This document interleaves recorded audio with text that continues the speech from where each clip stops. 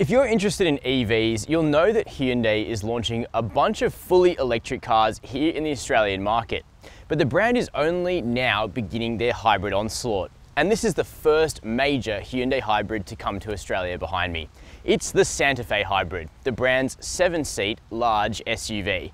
But it's going to be followed quickly by 2 more hybrids in 2023.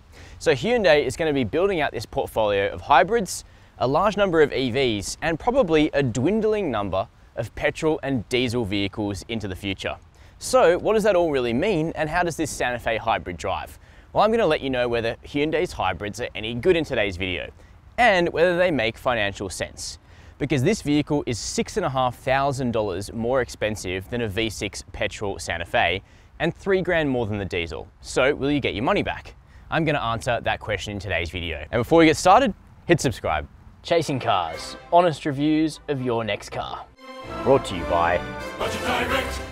This is the Santa Fe Hybrid Highlander, the top of the range car, $69,550 plus on roads. That makes it $200 cheaper than the Kia Sorento GT line hybrid, and about $6 grand cheaper than a Toyota Kluger Grande hybrid, although the Toyota is a bigger car, let's be fair. Now on the Hyundai, you can only get the hybrid in the mid-spec Elite or the top-spec Highlander. They are working on a cheaper version that could come later, but as is always the case, supply of new cars is really tight at the moment, and so Hyundai focused on the models that they say people actually buy. About 2/3 of Aussies who buy a Santa Fe choose one of these top-end models, which is quite interesting. And that's why this car has the camel interior. It's another $295, but it lightens the place up. It looks really lush, and we're sitting on Napa leather. But the hybrid Highlander's biggest problem is the existence of the Elite hybrid, because the Elite is already so good. You get leather seats, lots of power adjustment, nice digital screens, Harman Kardon premium audio. About the only things you miss out on that are important on the Elite, in my view, is cooled seats, a sunroof, and reversing AEB.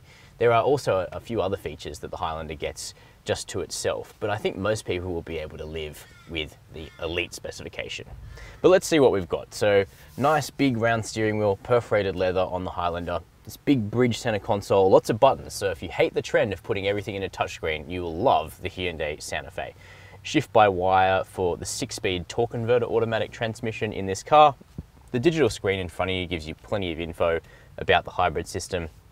And over here, we've got a 10.25-inch touchscreen, only wired Apple CarPlay and Android Auto due to Hyundai's long-running feud with one of the smartphone manufacturers that continues to deny buyers wireless Apple CarPlay and Android Auto, which is pretty annoying.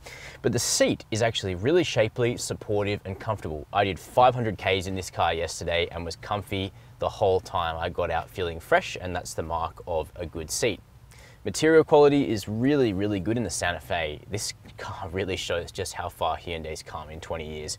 This feels properly premium, near Genesis GV70 in terms of interior quality, which is pretty nice. Even the stereo sounds pretty good. Harman Kardon usually does, but I found it a little fickle to tune. I eventually got there and really enjoyed my music quality in this car. So yeah, the cabin's a nicely finished place, spacious and comfortable. What's the backseat like? As I mentioned before, this Santa Fe Hybrid is the Highlander, and it's also been specified as a 6-seater. Now, if you don't need to carry a million people, 6 seats is a really nice way to go, because you get more comfortable outboard seats, and you also get direct walk-through access to the 3rd row. Very convenient, and I'm going to go there in just a minute. But this is also just a plush, premium feeling back seat. Not only do we get that Napa leather, we also get soft materials up here on the doors, sun blinds, so you don't need the aftermarket crap. You've got seat heaters in the Highlander as well, even here in the back row. Air vents, cup holders, USB ports, although they are the old USB port style. So you pretty much got everything you need. The Santa Fe falls into that category of cars like its cousin, the Kia Sorento, and also the Skoda Kodiaq, in that they're kind of big mid-sizes or small large SUVs. And you get this nice little occasional 3rd row. As you can see, Hyundai's packaged it really well. As I mentioned before, I'm 6 foot. That's what my mum keeps telling me. And I fit back here just fine. I got okay legroom, headroom, I can deal with it.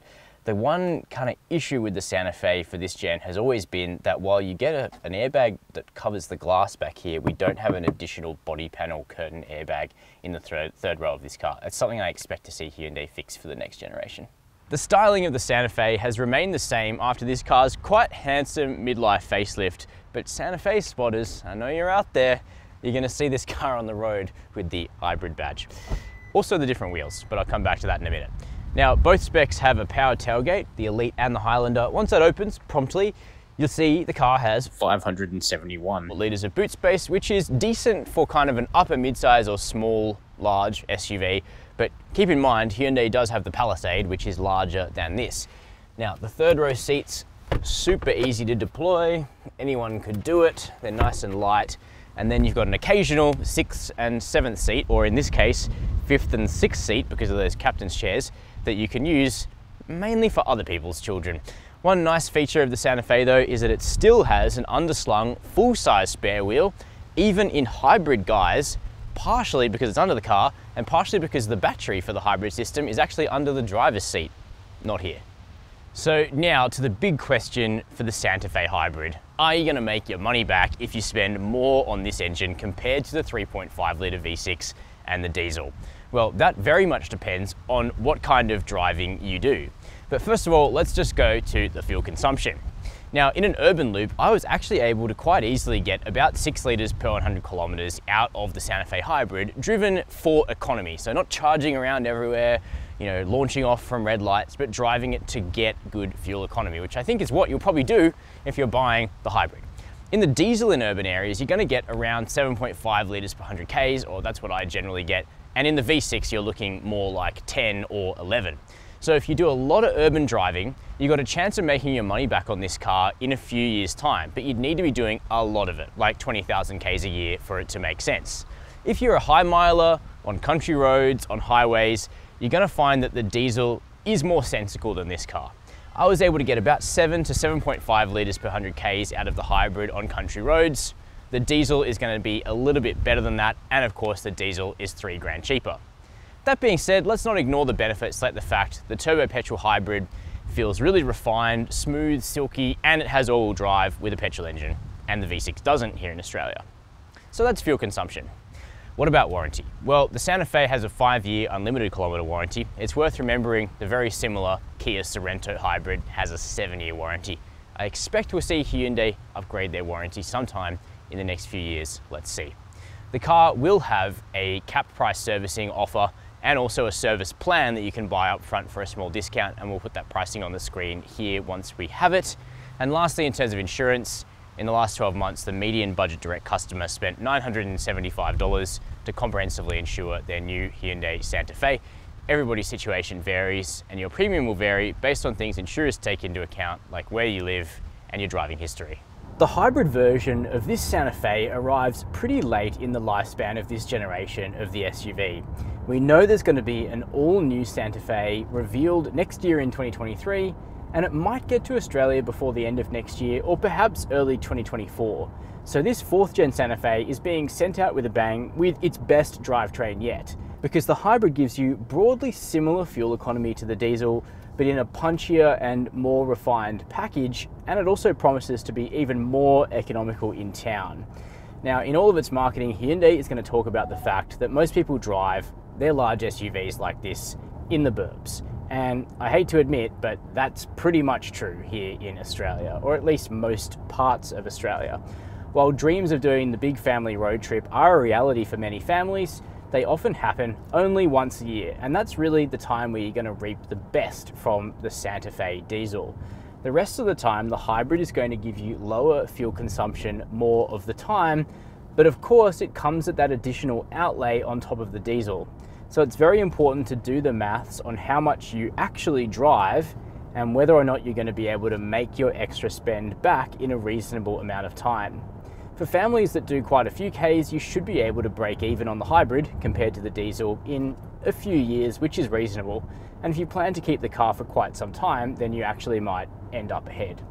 So what are we talking about under the bonnet? The hybrid is actually a turbo petrol, which is pretty rare for hybrids, at least in Toyota world, and they account for almost all hybrid sales in Australia. So the engine is a 1.6 turbo. It's the same as what you see in like a Hyundai Tucson. The engine by itself makes 132 kilowatts of power, but then it's joined by a 44 kilowatt electric motor that's sandwiched between the engine and the transmission. So that means that the car actually shifts even when it's using electric power, which is quite interesting. Combined outputs when the systems are working together are 169 kilowatts of power and 350 Newton meters of torque. So more power than the diesel, although a little bit shy on overall torque. However, my feeling after doing 500 kilometers in this seat today is that the hybrid never ever feels short of performance. It's happy to overtake with punch on a country road or on a highway. It doesn't feel lethargic or anemic at any point. I still like that relentless pull that you get from the Santa Fe diesel. And if you do very long country miles in this car, you're putting 30, 40,000 Ks a year on the car, the diesel is still going to suit you better. But if you're like me and you spend an awful lot of your time running around the suburbs, commuting, doing chores, dropping kids off at sport, all that sort of thing, the hybrid is going to be a really suitable partner. But what's it like compared to the benchmark hybrids of the industry, the Toyotas? Well, in some ways it's better, and in some ways it's worse. You notice the worst bit straight away, and that's that when you take off from a set of traffic lights in the Santa Fe, it jumps onto petrol power almost immediately. Despite having quite a strong electric motor, it's like it doesn't want to rely on that motor and 1.5 kilowatt hour battery for too long. Instead, it really reverts to that petrol engine quite rapidly indeed. It's actually once you're up to speed, you've accelerated to 50, 60, 90, what have you, it will then cut off the engine and just glide on electric power and even accelerate gently on electric power once you're up to speed. And that still seems to work out in terms of fuel consumption, which is decent in the Santa Fe Hybrid. The claim is 6 litres per 100 Ks. That would definitely buy us quite a bit of urban driving where this car is going to be at its most frugal, but I found that even sitting on the highway, I was able to get 7 litres per 100 Ks out of it without trying too hard. And in fact, even when I was trying to drive very athletically, the worst I did was 10. So definitely better than the V6 petrol, maybe a little worse than the diesel on country roads. The engine is also nice and quiet and refined in the Santa Fe Hybrid, so you don't get that diesel clatter. In fact, it's barely noticeable most of the time. Only when the stereo is off do you kind of sense that there's even anything happening under the bonnet. Of course, that's one of the beauties of hybrid vehicles, generally speaking. As for the ride and handling, it's a little less crisp than the V6 petrol and the diesel, but it's hardly night and day. In fact, most people will never notice the subtle difference to the way the Santa Fe Hybrid turns in. It's also on slightly smaller alloy wheels than the combustion versions of this car, which is a good change for Australia. The 19s don't look small or too pedestrian. Instead, they still look big enough to fill the guards, but they give you additional compliance with nice 55 series tyres, which are quite chunky for this day and age, meaning that once you fall into a pothole on a broken up Australian road after 3 years of rain, you're not going to bend an alloy. The ride quality also benefits from the same improvements done to the Santa Fe at this car's facelift. When it came out in this country, the ride was very firm indeed, but it was given additional suppleness at facelift time, although there's still a little more road feel than in something like a Toyota Kluger.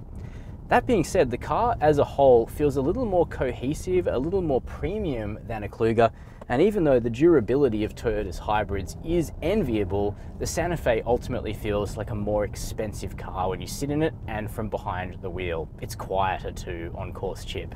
Lastly, when it comes to safety, Hyundai do some of the best work in the game on the tuning of their systems, and in particular the adaptive cruise and lane centering are really well done on this car. They make drives less fatiguing, but it's disappointing that only the top of the range Highlander has reversing autonomous emergency braking. So, should you buy a Santa Fe Hybrid? Well, the Hyundai Santa Fe is a good platform. We already knew that. And we actually end up in a really nice situation where I can tell you exactly which engine to buy based on what kind of driving you do. If you do low kilometers, the 3.5 litre V6 petrol is the right way to go because you just want to save money up front and your ongoing fuel consumption costs are not that big of a deal. If you do high miles on the highway or on country roads, you want the diesel, hands down. But if you do high miles in the burbs, like a lot of Australian families do, then you're going to want the petrol hybrid because not only is it smooth and torquey to drive, its fuel consumption is very low and it will pay off the difference to the other two engines within a few years' time. But you're going to need to be doing like 20,000 Ks a year in order for that to make sense. Well, that's my opinion. Keen to know yours now. Let me know down below in the comments. While you're there, hit subscribe, hit the notification bell, and as always, thanks for watching Chasing Cars.